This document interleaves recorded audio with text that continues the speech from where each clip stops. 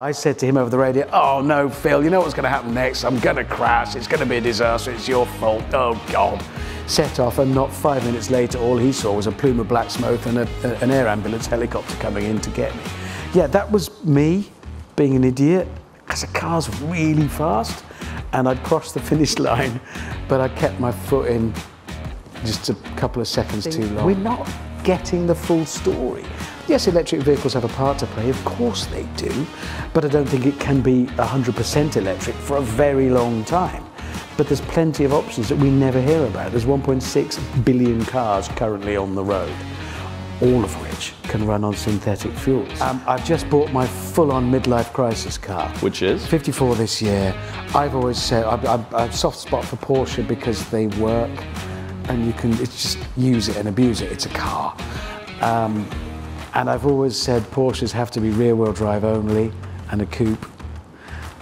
So I bought a Turbo S Cabriolet in black, and I drive it with the hood down and my shades on, and people actively laugh and point at the middle-aged man bringing my crisis out into the world.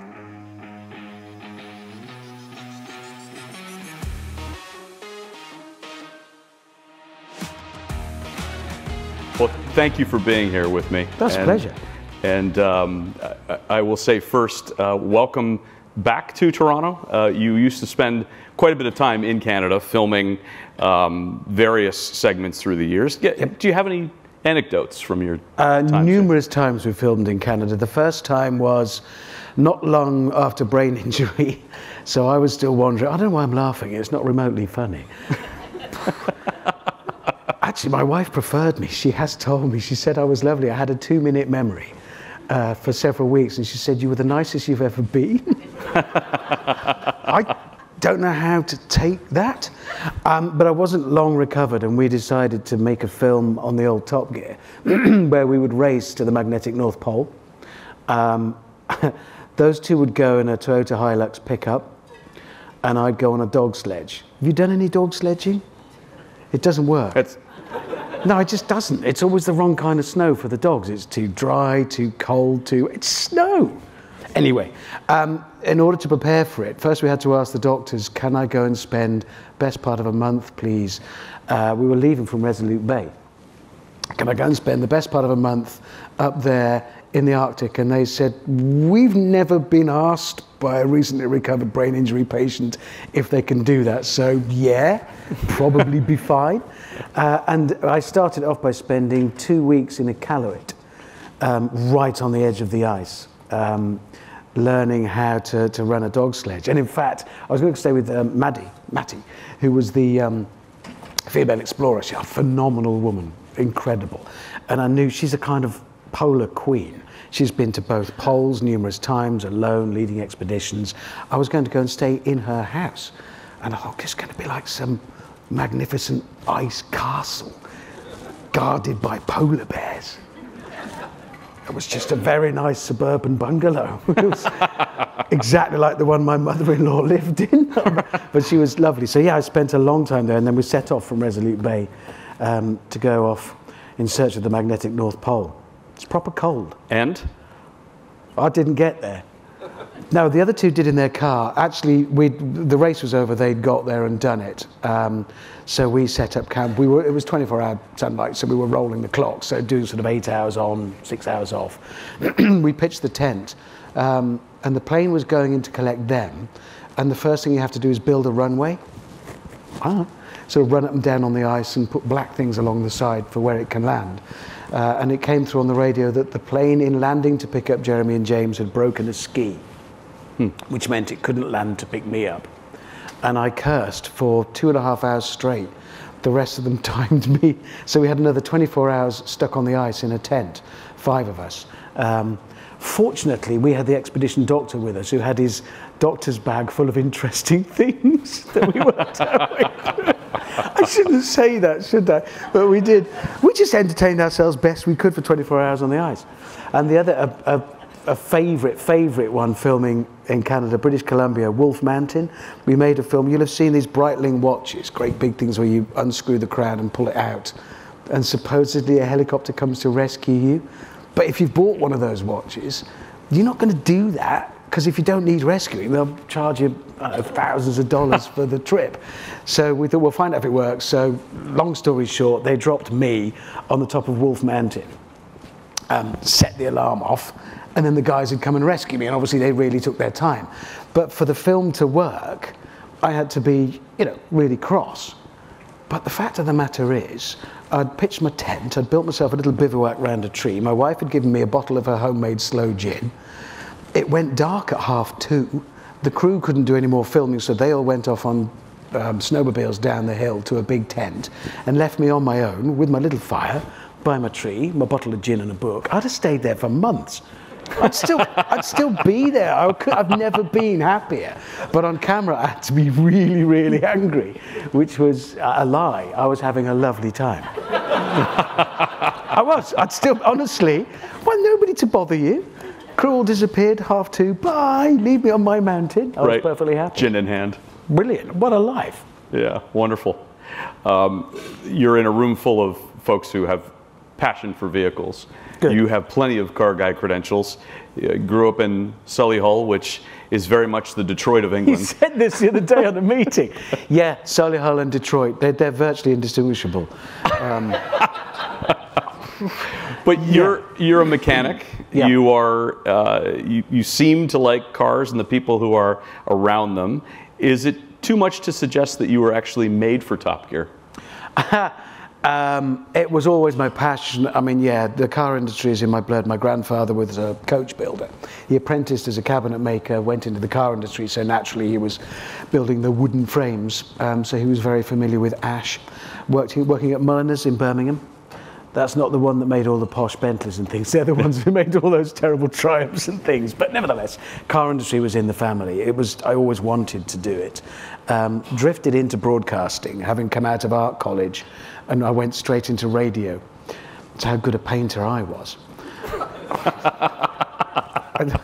Yeah, and after working in radio for, I don't know, 5, 6 years, all I wanted to do was car shows. That was it. I'd spent everything I had on cars and motorcycles, which wasn't a lot, but it had all gone. And I'd run out of money to the point where I went to the supermarket, big store, in the village where I was living with my cards to pay for my shopping for that week. And my overdraft was full. I couldn't borrow any more money. My credit card was full. That was it. And now I starve. So I had to go back to my little rented apartment, and I kept my motorcycle, a GSXR 750. Does anybody know bikes?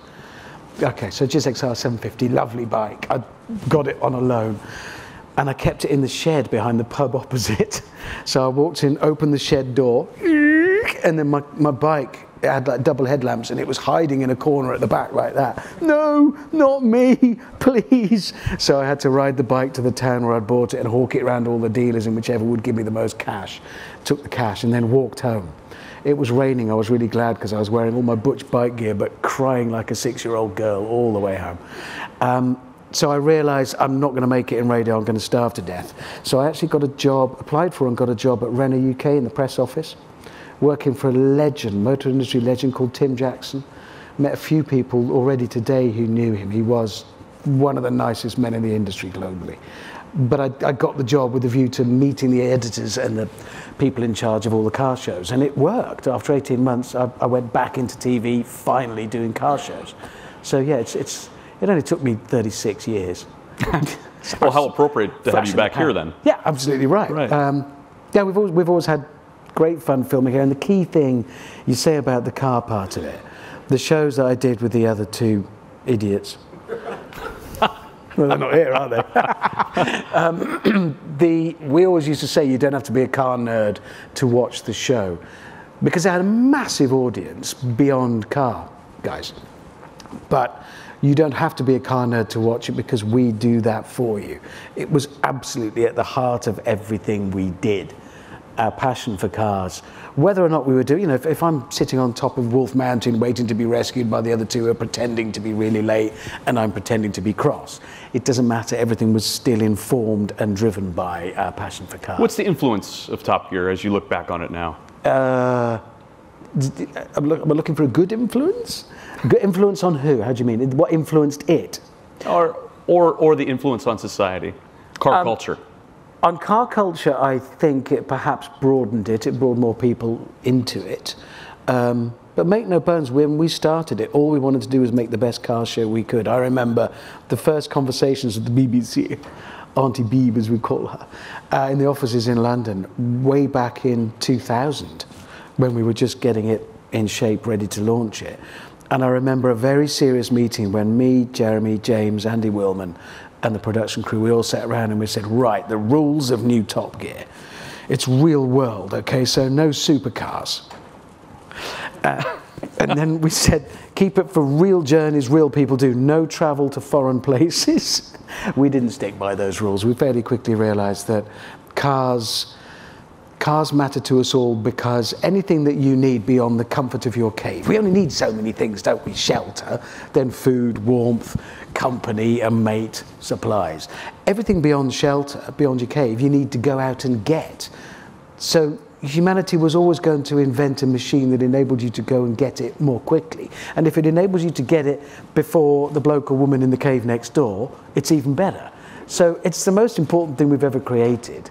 So we quickly realized, hang on, you don't have to be a car nerd to be touched by that. Cars move us physically, and therefore they move us emotionally. So whether or not we define ourselves as car enthusiasts, we all have an enthusiasm, a passion for a machine that moves us in order to conduct our lives. They've shaped our world. Describe the evolution of that show. How did it transform? Well, a big fat man interviewed me, and I got the job. We were all long-term motoring journalists. We'd written about cars and broadcast about cars for years. Top Gear had been rested, and then it was brought back by us guys. And honestly, there was no science in it. We're not clever enough to work out, hey, if we do this, it'll be really big in Australia, and if we do that, it'll be big in America and Canada and Russia. We didn't know. We just did the best show we could, but we were beneficiaries of the times. People wanted, it was a genuine show, it was authentic, it was never disingenuous, but it was irreverent, and people wanted that. We were just lucky, just did it at right time, right place. Sorry, no science to it. We didn't know what the hell we were doing. It was scary too at times. A couple of dates that I'm sure are stamped in your brain. September 20th, 2006. No, forgotten, oddly enough. Yes. Well, you probably didn't forget going 463 kilometers an hour or 288 miles an hour. No, it was 320 miles an hour, actually. They always print 288. It was 320 miles. The record's been set straight. It would have been. In the Vampire. It would have been a British land speed record if I'd gone the other way, but I didn't. Yeah, that came about because I went into the office once and just said to Andy Willman, the boss, hey, Andy, I just want to go real fucking fast. That's it. And so we set about looking for an opportunity to do that. And in fact, I'd already booked in an appointment with my insurers to go and get new life insurance, which required a face-to-face meeting because of my job. And Andy Willman, the boss, said, no, mate, sorry, you can't go on that day. I need you to drive this Vampire.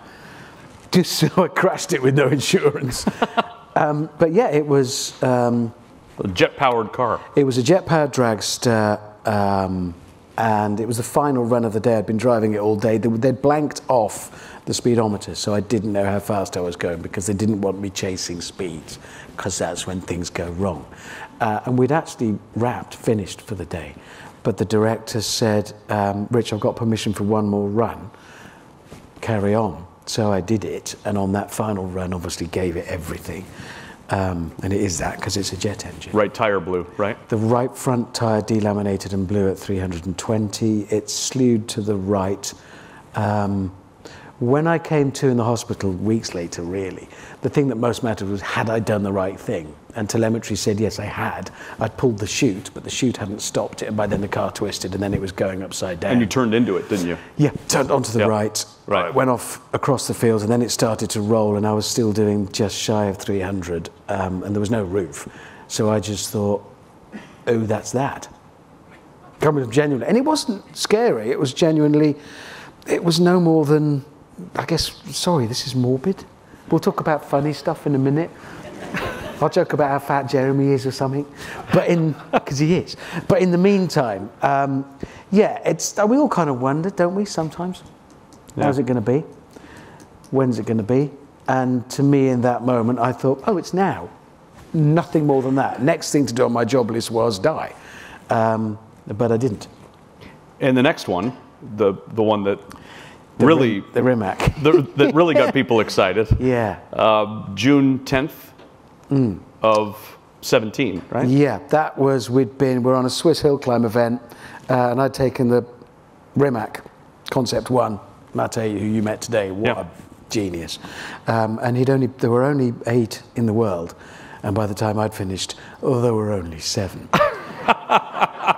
My favorite moment of this is that the only thing that you remembered was sky ground, sky ground, sky ground, sky ground. Yeah, it was. Well, I mean, we'd been doing runs up the hill all day, and weirdly, this is terrible, same director as the Vampire Crash. Oh. Came over the radio. James and I were on our way back down the hill after our final run of the day. He came over the radio, lads, I've got permission for one more run. And I said, this is really evil. I said to him over the radio, oh no, Phil, you know what's going to happen next? I'm going to crash. It's going to be a disaster. It's your fault. Oh God. Set off, and not 5 minutes later, all he saw was a plume of black smoke and an air ambulance helicopter coming in to get me.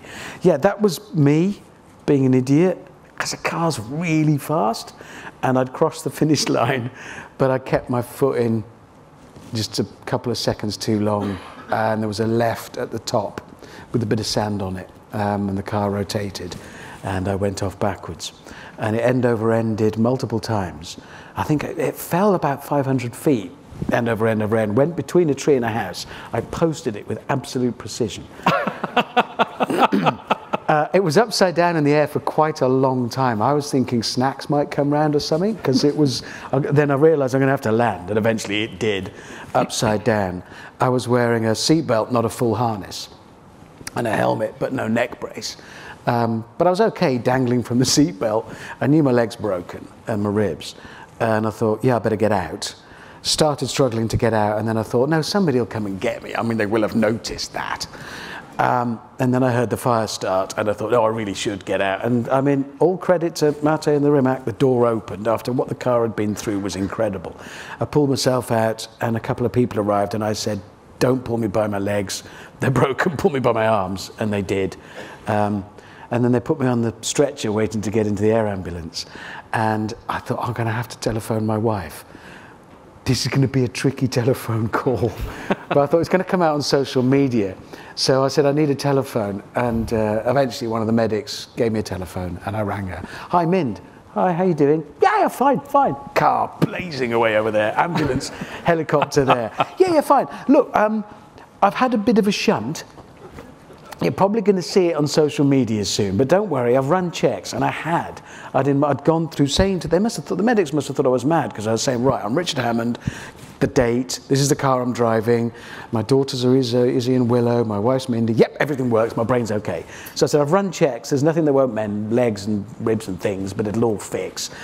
And she was all right about it. She wasn't pleased. I thought she told you, you do this again, and 3 strikes and I'm out. Right.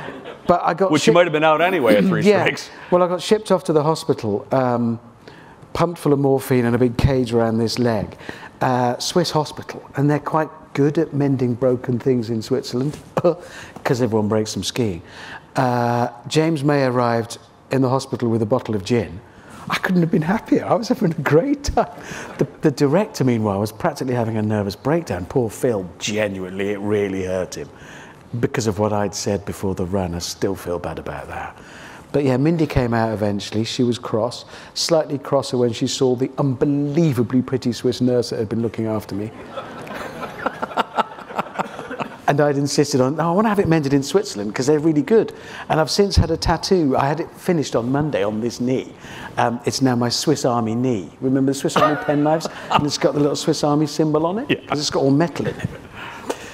Yeah, I know. It was just my parking. It's not my driving. I tend to park upside down and on fire. Funny story. But my driving's fine. I asked Richard whether I could bring that story up in front of this crowd, and he said, You said what? Go ahead. Well, you might as well. It's always there anyway. I mean, people do. Well, every time you get into a taxi, somebody asks you about it. Every single time, yeah. Well, of course they do. Aren't you the guy that crashed? It was rather public, yeah. It was rather public, yeah. Yeah, oops. Well, you could have, taken Rimac down with you. Yeah, I could, but yes, I did. Well, I did destroy one of their 8 cars. Right. So I think I should be employed as their test driver. I'm going to put it to Mate Rimac tomorrow. When you think about delivering automotive passion to the masses, which is what Top Gear effectively did, and it's what you're continuing to do, besides you, who does it well these days? I think there was a bit of a slump, certainly from the UK, because they tried to just emulate what we were doing, because Top Gear came to an end. Jeremy, if you heard, didn't punch a producer. I was there. But he was out of order. He threw a strop, and they didn't renew his contract. I just want to get that straight, because I wouldn't work with somebody who went around slugging colleagues. I wouldn't mind slugging him sometimes, but I'd have to stand on a box, and that's undignified. So after we moved on to the Grand Tour on Amazon, they had various attempts. The problem was that they kept trying to just mirror what we did, but that show had grown up around us. It's like your favorite coat only fits you because it's evolved to fit you. That show did. I think it's important that people do, because there's no doubt about it. 2 key things in my life undergoing massive change, in all our lives actually. Firstly, the car. Hello, we're all in the industry, and we can see it's undergoing huge change. Also broadcasting. Linear broadcasters are falling left, right and centre. It's all fracturing and changing. There's never been a more exciting time to talk about cars, nor a more important time, because every single person buying their next car is the biggest purchase next to your house, and it's the most significant buying decision you'll make in terms of your contribution to the future of the world. And I don't think we're not getting the full story. Yes, electric vehicles have a part to play, of course they do, but I don't think it can be 100% electric for a very long time. But there's plenty of options that we never hear about. There's 1.6 billion cars currently on the road, all of which can run on synthetic fuels. The German government recently pushed Europe into saying, oh, okay, you can carry on making internal combustion engines until 2035, but only if they can run on synthetic fuel. That's every car in production and every car ever made, without any changes to the current infrastructure. It can be distributed in the same tankers, the same gas stations, and used in the same cars without any modification, and has to be if we're going to achieve net zero. I was at a meeting with Martin, the very charismatic and unnecessarily young CEO of P1, one of the companies making fully synthetic fossil-free fuel. And he showed me a graph that said by 2050, by far, even if we could keep up the current take-up of electric, which we can't realistically because China withholding rare earth minerals, and also the problems of electricity generation and distribution, and also price. Even if we could, by 2050, by far, the majority of cars on the road will still be internal combustion engines. So we have to have synthetic fuel if we're going to achieve net zero. We have to make do and mend to an extent. We have to keep some of the car fleet working in order to collectively achieve net zero. We will do it. Engineering will solve it. I hate to say it, capitalism will solve it. We will solve it. That's not to say we can afford to be lazy nor complacent, and neither should we. It's very important that we don't. We cannot take our foot off the gas. But we will do it. Are you passionate about the coming wave of electric transportation? Yeah. Or does propulsion have little to do with passion? I think what the car does and can do for us will always be exciting. We'll never lose our passion for it. It symbolises something essentially human and important. And I'm not overstating it just for you on that. I firmly believe that. I think there's something desperately appealing about an internal combustion engine because it works in a way that we can recognise. There's a chemical reaction leading to energy. That's not to say I don't think people can be passionate about EVs. I think they can and will be. I think what companies like Rimac are doing, his isn't about a utilitarian alternative. It's saying this is exciting in and of itself, can be and shall be, and they will form part of the future. And the message, I'm sure, that we're not, the media is guilty of not putting across to us as consumers, all of us, is, wait a minute, the future isn't a bleak utilitarian landscape full of autonomous, anonymous boxes that you order from your smartphone. There will be those, and if you're just going to the shops or to work, maybe that's the right application. But we're never going to lose our passion for these machines that move us physically and thereby move us emotionally because of what they do for us. I think, in fact, and I'm seeing it happen already in terms of media and at car shows, more and more people, when faced with the prospect of that sort of polarization into utilitarian purely, and that's part of what we must, the necessary decarbonisation of the transport infrastructure. There's a bag of syllables. That will form part of it, but also that's going to throw into contrast the other side of it. Wait a minute, I have an emotional connection with this machine that facilitates my life. My 20-year-old daughter has no interest in cars, but when we were talking about it, she said, "Well, I really like my old VW Polo." Oh, hang on, am I a car enthusiast? Yeah, I think more and more people will actually find themselves declaring themselves as car enthusiasts because they feel an emotional attachment, engagement for this machine that can do this for them. So I think the future is actually far brighter than it's being painted. Yeah, true enough. What do you say to people who complain that today's generation doesn't care about cars? I don't believe that, and I don't think it stands up. I think it's different. Of course it is, but so's music. Have you heard the crap they listen to? Good grief. Well, I mean, young, what are they really? So it's going to be expressed differently. Of course it is. As soon as my eldest daughter Izzy, as soon as she passed her driving test, 17, which is the age you can in the UK, she just took off. And the car initially for her symbolised freedom. It wasn't about the car, it was about what she could do with it and where she could go. Actually, she's now discovering a latent passion for the machine that facilitates all of those things, which I think more and more people will do. I think it'll be different, of course it will. I've just discovered in the UK, for instance, the kind of car, modding your own car. I thought that died out with my generation. I'm 54, and I thought we were the last generation to sort of cover your car in glue and drive it through an auto shop and stick bits to it. But actually it's massive and blossoming and booming. Social media is sharing vast amounts of content on it. People are spending fortunes modifying their precious rides. So it's still there, it's just different. The problem is if those running the industry supplying them lose contact with what they're doing and what they want, we're left with this bleak landscape or the idea of one. But it isn't that. There's still a passion for it and there always will be. Don't worry, we'll probably all still be in business 10 years from now. Probably. Let's talk about your own collection. You've had some interesting rides through the years. I know one you want back, but do you still have the 29 Model A Ford? Do you know, I don't. I did some trialing in it. I loved that car. It's another, I've regretted every car I've ever sold. I did some off-road trialing in it and I loved it. I love that straight four. It's a simple lump. It's also an early example of mass production. You can tell how it was engineered into it from the start. So no, I don't have it. I do have other vintage cars. Oh, well, let's talk about your other vintage cars. What do you have? Old stuff. Currently in the garage, I'm campaigning in the Exmoor trial with my daughter next week in a 1930 Austin 7, Ulster bodied. I've got a 1934 supercharged Lagonda low chassis Tourer with the throttle pedal in the middle and the brake on the right. And I let James May drive it once. Because obviously in a panic situation, you just hit the thing that makes everything worse. So I had a plaque engraved that sits on the dash, the brake is on the right. You need to know that. I've got a 1933 Riley Alpine Tourer. That's a lovely rare little car, little tiny straight six. So I love vintage stuff right up to modern day. You also have modern day stuff, right? Is it true that you have a Ram TRX? I had that for a while. Yeah. I've just bought my full-on midlife crisis car. Which is? 54 this year. I've always said I have a soft spot for Porsche because they work and you can just use it and abuse it. It's a car. And I've always said Porsches have to be rear-wheel drive only and a coupe.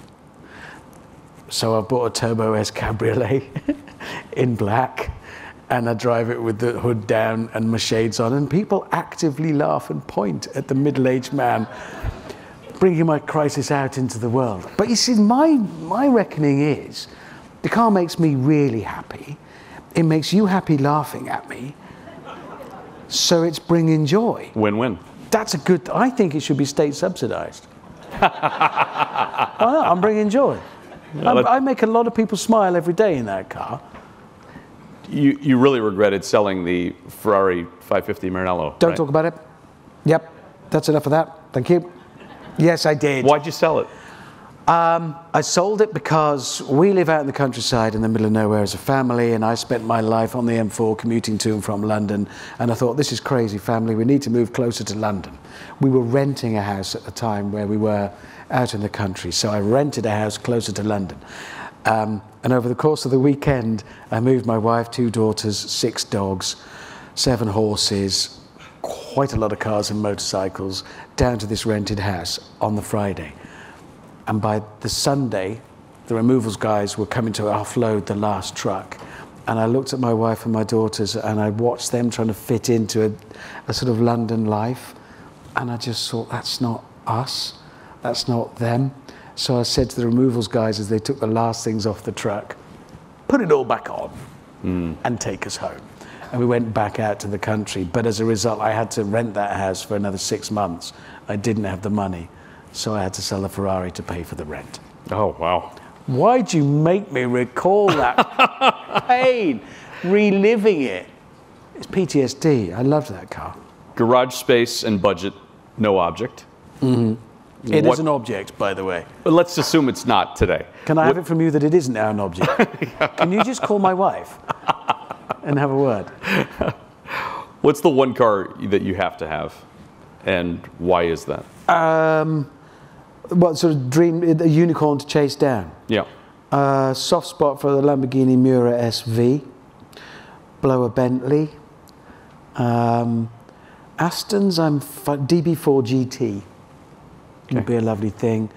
Modern stuff, I think McLaren are doing some great stuff. I could go on. It's just, you said no object, I can keep going. What's the one car that you probably shouldn't get behind the wheel of again?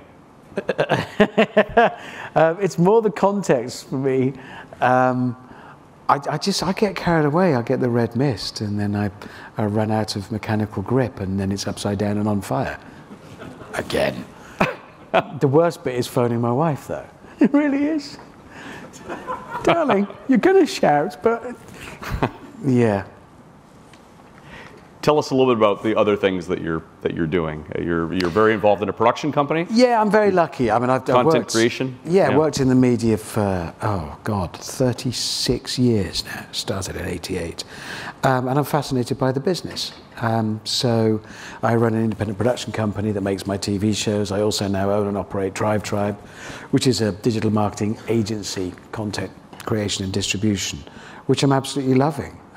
Just like the auto industry, the media industry is undergoing a massive sea change. It's democratized content production, which is tremendous. It's ruinous to a lot of the big channels and a lot of the big independents. Also, I run a classic car restoration workshop, which came about because there's a lovely local guy who'd restored my cars for years, running out of a little workshop locally in the country. And I used to go for Fish and Chip Friday. You familiar with fish and chips? Fabulous British dish. Quality catering. Yeah. I used to collect it on a Friday and take it over for lunch, and we'd sit there and we'd eat, and they were restoring a Jaguar E-Type of mine at the time. And he was a bit miserable. I said, what's up? So I'm losing the workshop. Well, they're developing it, and I can't afford to get into another one. Oh, well, that's a tragedy. I need you to continue working on my cars. And then I said, but you know, I'm not Jay Leno. I can't afford to employ you. And there'd be no dignity in that for you, just working for somebody off the telly. So why don't I'll bankroll us into another workshop. If you spend half the time working on customer cars and half the time on mine, that'll balance out. That would have been a good idea. Then I thought, that might make a nice TV show, and my independent production company got it commissioned, which meant the workshop grew, so it's now quite big. But I'm loving it. I'm loving, after 30-odd years of commenting on the industry and being around the industry, I'm now in it. And it's slowly ruining me. Yep. It's the best money removal device I've ever come up with. It just gets rid of it. It's brilliant. If you wake up in the morning and you think, I've got just a few dollars too many, set up a classic car restoration business and you won't have. Nothing. Put your media hat on again, not your restoration hat.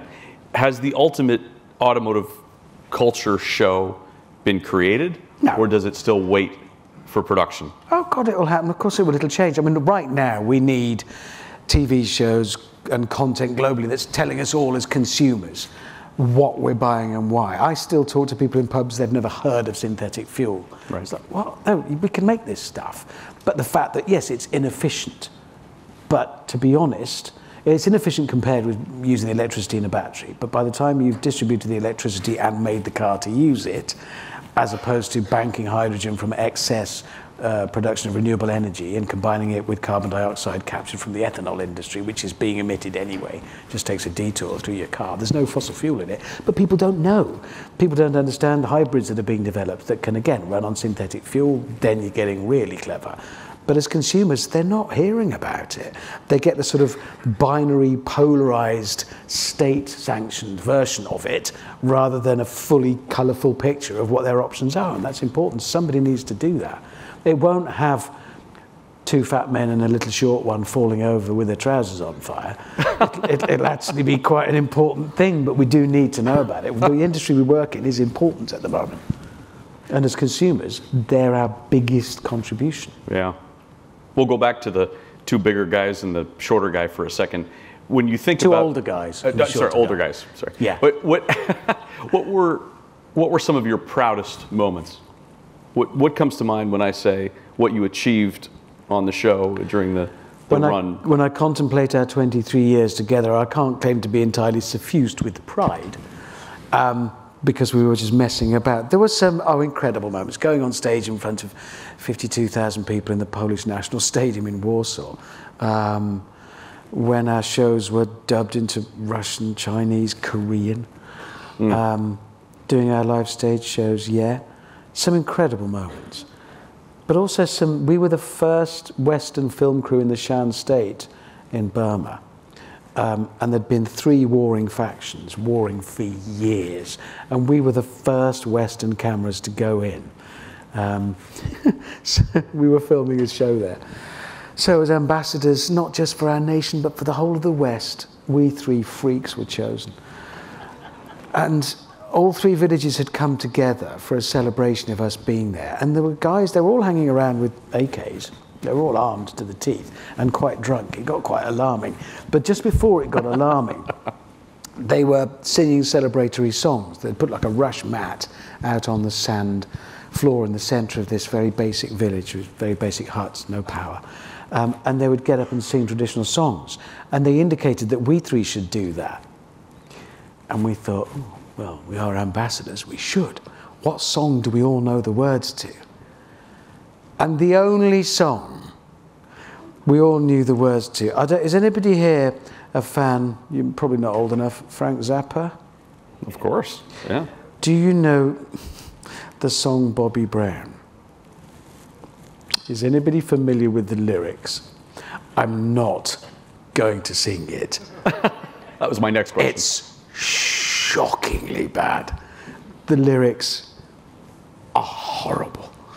And we agreed we'd do it. And I remember standing, waiting to go on. It was just a rush mat.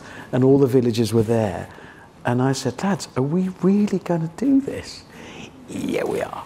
And we walked out and we stood at the front of this big crowd and we started the song. And I saw the lead cameraman, who was our age and knew the song, just like this, look up.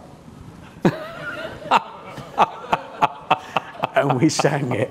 So it's an unusual moment of which to be proud, but it was the circumstances that had to have come about for us 3 to be the first Western film crew in the Shan State in Burma, bringing together 3 warring factions and marking the moment by singing a simply filthy song from the 1970s was, I figure, epic. So we were proud. Yeah. It won't be remembered after I'm gone. Last year on this stage, I talked to Johnny Herbert, and we talked about the influence of Drive to Survive. The new season comes out, I think, this week or next week. Yeah. What's the impact, again, from an automotive, cultural, passion perspective of Drive to Survive? And maybe it's resonance with a greater audience? I think it's huge, and it's huge because actually all motorsport, it's about people. It's a human story. All things automotive are. We're a people industry, just as architecture is. These are machines that facilitate people's lives. In terms of motor racing, it's about the show, the spectacle, the drama, the human stories. Ultimately, I mean, if we generate enough income for the race teams in watching it, they can go out and compete to see whether the orange car is faster than the silver one if they really want. But the deal is they have to entertain us, and it's made that clear. My 23-year-old daughter, Izzy, absolutely hooked on the whole Drive to Survive experience. It's genius. Because she's realised, yeah, this is human. It's about people. It's about relationships. There's the gladiatorial element of the drivers themselves out risking their everything to do it.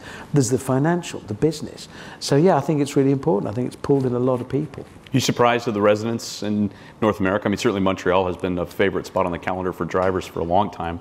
But now it's really, with what's happened with Las Vegas, and now Miami's going to go into its third year, and there's talk of expansion into other cities. Well, I think motor racing is a universal language, isn't it? I mean, I've seen that in evidence all over the world, wherever we've been. If we've improvised a dust track in a desert for a day just to go and mess about in the cars we're filming, people will come out. I've been to places where they improvise their own tracks. They may have very little money, but it all ties back to the first thing we did when we invented the car. Hey, this is great. Yeah, mine's faster than yours. That was it. Immediately, day one. Of course we did. It's human nature. That's true. Because what the machine does is enable us to go out and interact with the world and get stuff we need, experiences, friends, whatever. And if yours lets you get there first, well, it's better than his, isn't it? So that's why we've always raced. We always will. Yeah.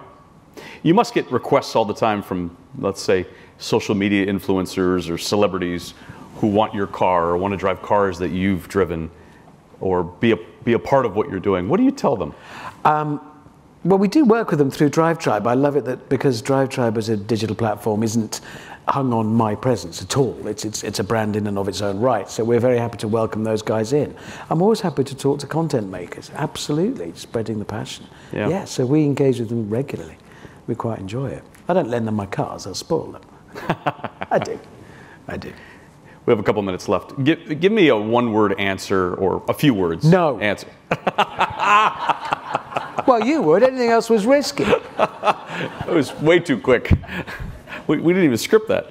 A one-word or a few words answer to the following words that I give you. This is, okay. You've worked this out, I haven't. Could be anything. That's the beauty of it. I might storm off. It's live TV. Okay, ready? Go. Ferrari. Hats. They sell a lot of hats. They do. They sell a lot of hats because they've got Ferrari on them. You say merch too. Could be the other word. This is like therapy. I'm on the couch. Yes, you are. You can lay down if you want. Yeah. I could land myself in trouble with answers to this. All right. Yeah. Lamborghini. Oh, actually, Ferrari and Lamborghini. Oh no, I won't be rude. Lamborghini charging bull. Oh, bull run in Pamplona, which I did do. Don't do that. Bad idea. What happened there? I got slightly grazed by a bull. That does happen on the bull run. But whereabouts? Across my back. Because a much bigger man than me, as the bulls are coming down the street, saw them coming and literally picked me up and put me there. I don't blame him. I mean, if it had been the other way around, I'd have done the same. I like Lamborghini. There's a sense of humour. It still suffuses their product. They're still providing entertainment. Yep. I remember working in Ripon in North Yorkshire, and a black Countach came through, and it just those glinting planes and angles. It was a Countach, which, as we all know, is terrible. But what a legendary thing. So yeah, I think they still have that sense of humour and fun. Lada. Bloody long-lived, superb actually, massive admiration. And a Lada, it's the Neva, isn't it, the off-road, before? Yeah, that's right. The Reva and Neva. Right, yeah. Superb. I love a practical car, and I love cars that were born out of necessity. And they were engineered to last. Koenigsegg. Really, really difficult to spell. I mean, nearly impossible. Could anybody here spell it? Unless, does anybody deal in them? In which case, that's cheating. Yeah, again, tremendously exciting. I love the pantomime and theatre of hypercars. That's just great. Long must it happen, because anybody buying them is buying them as much for us, because I mean, you don't want to be, it's a hell of a burden, but somebody else can have it and you get to watch it go past. That's a win. Yeah. Spiker. Spiker. Oh, wow. The interior of those things is just crazy. They're Dutch. Quite an old brand, actually. Yeah. Victor Mueller's, baby. But why do you build those? Yes, I have no idea. Smoking a pancake. Crazy interiors. I love them. And I love that craft aspect of it. And they're fabulous things. De Tomaso. De Tomaso, which one? Pantera? You tell me. It's a combination of Italian and big American V8. I've nearly bought a De Tomaso Pantera so many times. I would still love one. Fabulous things. Again, sense of fun. Tesla. An astonishing feat of commercialism. I mean, incredible to watch how it happens. And I think necessary to really make electric vehicles possible as part of the overall picture. But I keep coming back to this. It's going to be a mosaic. It's not a purely utilitarian, dull future where we all somehow have to suppress our passion for these incredible machines. We don't. We'll still be able to celebrate it. Okay, you might well order on your smartphone something to take you to the shops, but on your drive will be something you love and that isn't hurting the atmosphere and ruining the planet, but that you adore. It might be something that has a sense of history. The carbon footprint of my '68 Mustang is however many years old that is, 55 years old. So I don't have to remake it, and if I can run it on fossil-free fuel, well, hey, it's as green as any Tesla. But it's played its part in bringing it to the fore. Right. VinFast. Ooh, VinFast, you're going to have to talk to me a bit more about. VinFast. Vietnamese startup. Yeah. Electric, entering the North American market now. I love... When did we last live through a time of startups? As a journalist, 20 years ago, 30 years ago, every year it was, wow, they've brought out a new seat colour. And, oh, you get electric windows in the back as well as the front now. There was nothing to say half the time. But now there's whole new marks that spring up. And, well, Rimac. Pagani. Rimac. Well, again, he's been very clever. And I think the car industry was ready, because don't forget, a lot of that initial early R&D was working with a lot of manufacturers because they saw the benefit in what he did. So that's almost the whole industry acting as one that facilitated Mate with his genius to advance engineering to the way that he did. So that's actually a really good sign. That's the industry working as a whole. There's still competition. Everybody wants to kill everybody else. Of course, it's capitalism. They have to. Final question focuses on dehydration. Why does it focus on dehydration? Something about peeing sand and stream. Oh, yeah. Well, that's because we'd been filming in Mauritania, where it's very, very hot and very, very dry. And Jeremy and I had neglected. I mean, we're a big film crew now. There's 100 of us when we're on the last couple that we've shot. And we're pretty experienced and pretty good at hydrating. But you couldn't hydrate quickly enough. You'd be standing there drinking water in front of me now, and I'd be watching it steam out the top of your head as it went in. So yeah, we were peeing gravel and hot sand. Oh, wasn't good. It's a glamorous life that we lead. Thank you for doing this. Thank you for being so entertaining and well, thanks for listening to me ramble on. It's very nice to see you all. Richard Hammond, welcome back to Canada. Thank you very much. Thank you. It's been a pleasure having you. I don't get abandoned on a mountain this time, but now you know I won't mind if I am. I'd be very Pull the watch. Yep, exactly right. It does work. Excellent. Very Thank nice you so to see much. You. Have a lovely show. Nice Thank you. To see you.